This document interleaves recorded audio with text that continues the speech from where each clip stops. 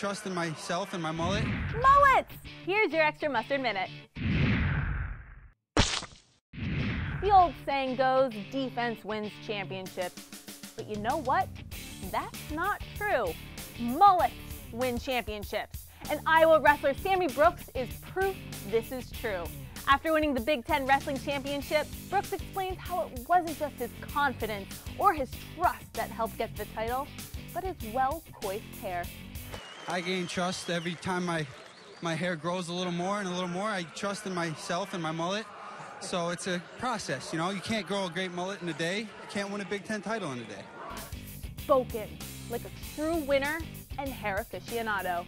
But being the best is only great if you have the support of the fans. And you bet Brooks says that. I think these fans just respond really well to a good haircut. So that's what I was working on coming in here, to making sure I had it fluffed and feathered the right way. And I think the fans saw my hard work. We did, Sammy. We did.